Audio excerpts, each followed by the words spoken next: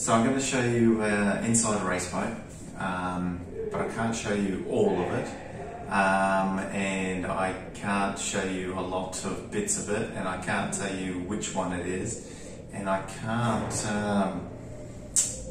show you how it all works because it's still quite a relevant race boat, and there's a lot of stuff on here that they don't want shown, but I can show you the structure because that's quite standardized now in the race boat world, and this one has enough age on it that the structure isn't new and innovative and groundbreaking. It's obviously a lot of carbon, some more carbon, a heap more carbon, and a bucket load more carbon, and you'll find that this video, first part of the video, because the first boat I'm going to show you, which is an all-out race boat, is dark, and that's the life on board these race boats, and they're painful to work on because it's always dark. You're always running around with a head torch on your head trying to find stuff. We'll look at primarily in this boat, the black one, we'll talk about the structure, whereas the second boat we'll look at will be a lot more lighter and brighter because it's a race boat that has been toned down a little bit and has been painted inside and is quite nice and comfortable compared to this one. Anyway, so we'll start looking at some of the bits.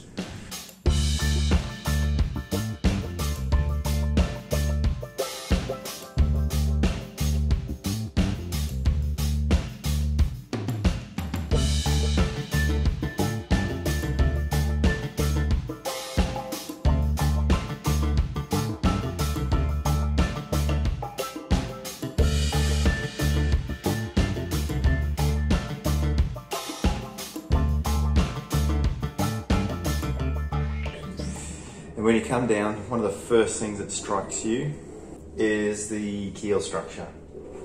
And there's a sense of scale there. There's my foot, and there's the bolts. You know, I'm not a little person. I'm a size 10 shoe, so some big gear. So here we have the chain plates, and these are V-strap, these are strapping chain plates. So this is a bunch of carbon unis here. You can see them running up the whole top sides, all the way up to, there's where the pin goes in. So this carbon uni goes up and around that and back down each side. And we also have these big webbings here that stop the chain plates from pulling inboard across the deck.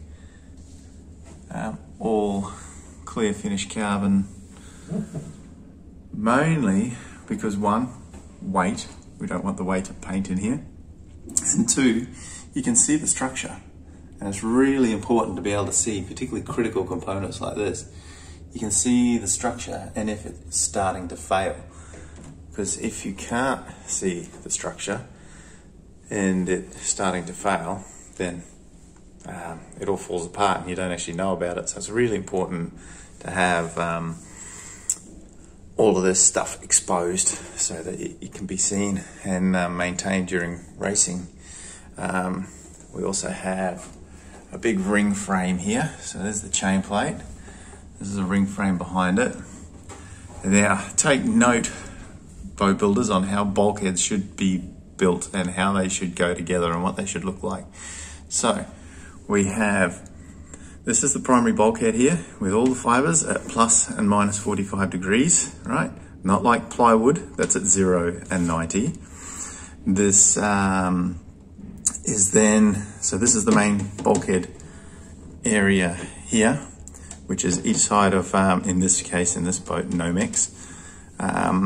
But in other boats like our boat, they're actually foam. So that's we use e-glass at plus minus 45 each side of the foam. These ones use carbon each side of the bulkhead at plus minus 45. But then the important part is this piece here. It's the edge capping. This is actually a bunch of unidirectionals following the opening all the way around and making it stiff. So you can see, yeah, we'll get to an intersection here where there's actually some additional local patching. Again, the clear coat showing us what's going on here. But this capping is the important part here. We've got the intersection of a longitudinal built the same way. So this is the longitudinal, all the fibres are at plus and minus 45s, taking the shear web, or making it a shear web, and then this here is a big unidirectional capping, so this is actually an L shape. There we go, let's have a look at this underneath here, there you go.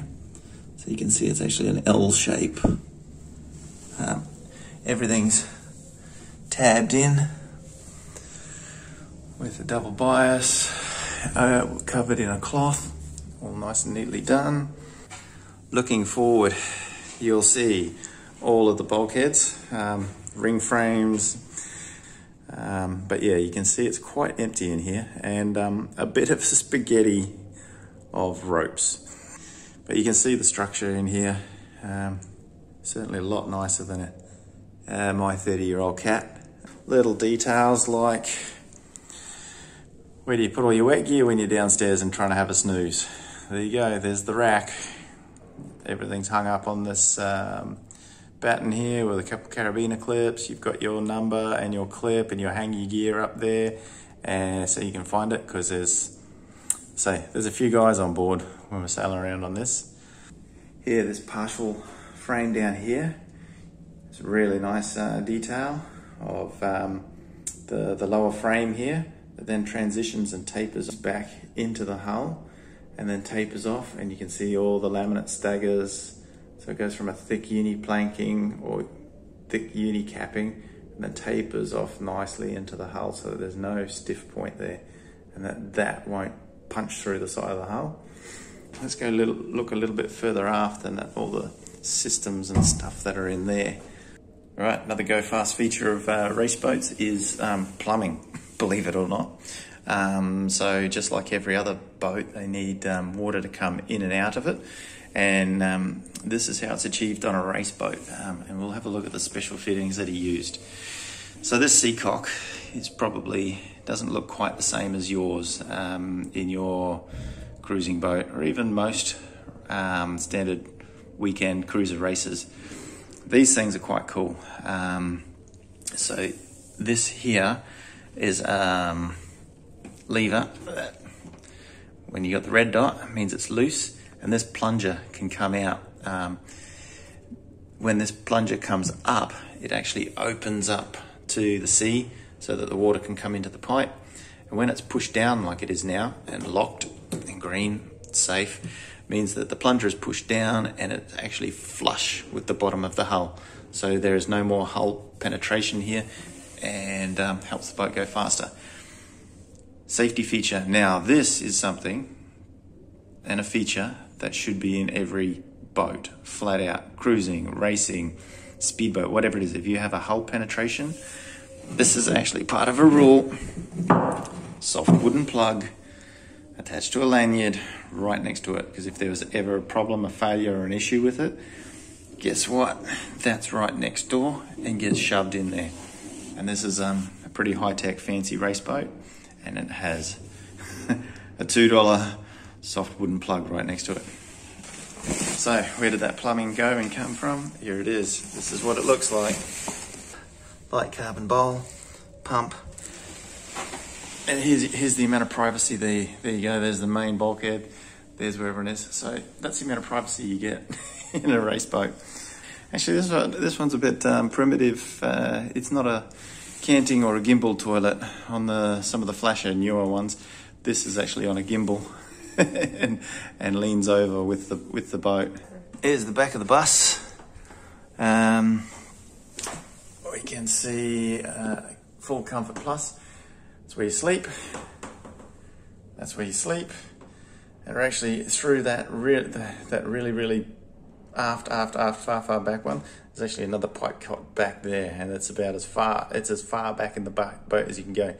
That's the transom. You can see some hydros and stuff like that. It's lots and lots of systems. Really simple. All your ring frames, your longitudinal stringers. This thing is as bare basic as you can get.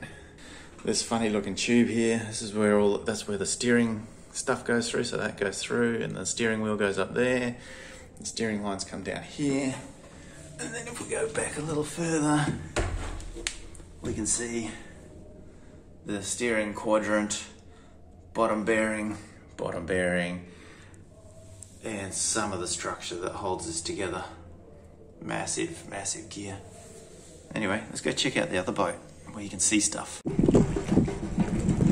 Gonna go show the neighbour's boat off? Yep, gonna show the neighbour's boat off. We're allowed to show this one. It's just for sale. So if you want to buy a really nice boat, there's this one.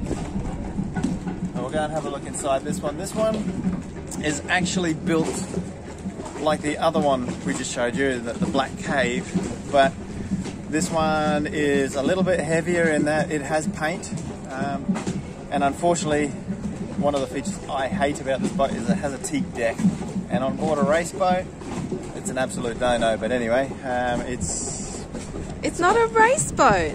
Yeah. It's beautiful. It's a cruising / race boat. It's a race boat that's got some nice super yachty features. But all right. Yeah, well, I have to disagree because I think it's beautiful. Yeah, it is a beautiful boat. There's no doubt about it. But it is. It's a bit of a weapon of a boat. This is not for your faint-hearted cruiser. Okay, go. Let's have a look.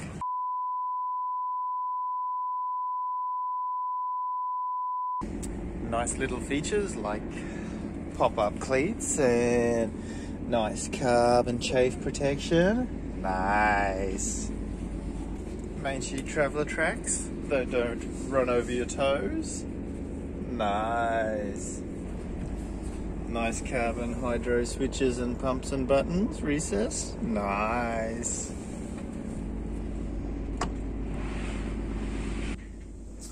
Well, first thing you'll notice is that in this boat, it's a lot lighter. It's definitely not a cave. This is what I would regard as a really nice cruiser finish where everything is exposed. So there's no liners anywhere, which is, in my opinion, a fantastic thing.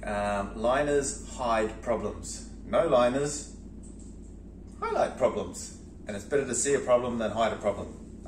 Anyway, but you'll see right behind me is probably the first big elephant in the room, just like the last boat. This is where the keel is, right in the middle. This one's slightly different, and then there's no bolts around the bottom. This has actually got a lift keel in it, so the keel head goes up and down inside here. There's a big hydraulic ram in here that makes it go up and down, so it reduces its draft by 2 meters, which helps it get into more normal ports, but also with the deeper keel obviously helps with the performance.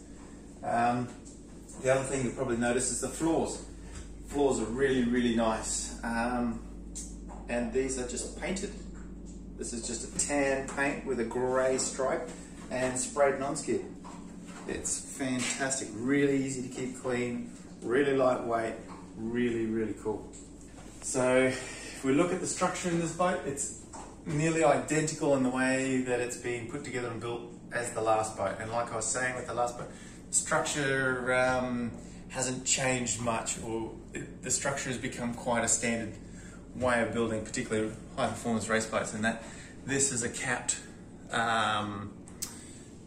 bulkhead where we have the bulkhead here with all the double bias and then a uni capping plank on the end, and there's a little bit of uni in the actual deck structure itself, which takes up or corresponds to the uni capping here. So this becomes a big I-beam. With a cruising style boat, it's actually a really nice feature in that there's an LED light that's glued to the top of the L beam here. So when at night you turn the lights on and it's a reflected light in here. Really, really, really cool. Other little things in the structure here showing systems. This is how you do a penetration. penetration through structural members have penetration holes. And this one is basically this piece of carbon tube, or in this piece of carbon rectangular tube, which goes through the web but replaces the strength that it takes away to allow all the systems through. Yeah, in this boat you can see again, we can see our chain plate strapping. Looks very much like the other black race boat. But the only thing is it's got a coat of paint on it, so it's a nice whitish creamy colour. But we can see it, we can still see it. That's the important thing. And they've made a feature out of it. It looks really, really nice, looks cool. You know, you don't have to have wood paneling and everything in your boat to make it look nice. In comparison to the last race boat we looked at, this one's very comfortable and homely and... It's not homely. It's not homely. No one's going to call this homely. Here's the toilet, we've got a hatch, we've got all the nice cupboards, nice features, sink, you know, it's all moulded. This is all carbon, this is all moulded lightweight carbon, it's really nice. And then the crowning feature, the carbon toilet. Whoa, look. Yeah, no one's left us any surprises, nice. You too can have one of these for 7,000 euros, really cheap. Really nice toilet. Yeah, and here you can see up in here we've still got structural members running through the boat and toilet. You know, make a feature of these things. Yeah, there's the mast step where we can adjust the mast foot. Here's our bricks. That's where the jacking bar goes. Lift it up and down. Blah blah blah blah blah. This is usually my end of the deal here. Here you can see actually the longitudinals running through the boat up to the front, and they've made a feature of it. That's actually the structural component of the boat, and then the floorboards go between it, and these two nice big stripes in it make it look cool, you know, and light. It's good. This is a proper offshore boat. So this is actually a full watertight bulkhead at the front of the boat. So there's still another 4 or 5 meters of boat out the front there. Whereas the other race boat didn't have that, which I'm not a fan of. Other nice features. Okay, here's a cupboard. Here we go. Right. Zip up lockable cupboards. This is a breathable mesh, super lightweight and totally functionable. Aft sea berths or pipe cots. Getting back down. And this big, what is a box? So we have a gen set in there, and just forward here under the stairs is the main engine. It's inside that locker there, and that locker there is part of the aft las. So with this boat, because it's a good offshore, oh look, we got hot water on this boat, which is cool. Nice big isotherm hot water cylinder back here. Back here is another big full watertight bulkhead. There's the hatch that goes through into the aft las, and in there is where the twin rudder stocks are. So if you ever hit something and break a rudder or bust it out, it's a full watertight aft bulkhead. Stops any water coming into this main compartment. 2 diesel tanks, carbon accumulator tank for the hydraulics, and just a few other systems like carbon exhaust pipe. Yeah, the other carbon exhaust pipe over there for the main engine. Yeah, more structure down there on the floor. So this is looking more like the race boat, where it hasn't been painted, where it's all just clear coat over the carbon structure. And again, you can see all the same building sort of details. Carbon sheave boxes for the steering, all built into the structure. Here you've seen some of the nicer features about what our race boats are, and it's not that space age or out of worldly. It's just some clever engineering, some very sound engineering principles in the way that we create beams, I-beams, end capping, stabilising the bulkheads and edges. And these are actually under all the ISO rules, which all of our boats are supposed to be designed to, because these boats are actually designed to those ISO rules as well. Why production boat builders aren't more clever about how they build their main structure, I don't know. There is no reason why production boats and cruising boats shouldn't be more like this, because it doesn't cost that much more. And I know that for a fact because I've designed and built a lot of boats in my time. And we're currently rebuilding ours, and the way I'm rebuilding ours, and we're on a really tight budget, it is actually cheaper for me to build my boat and its structures in the race boat fashion than it is to try and do the cheap, fast plywood stuff.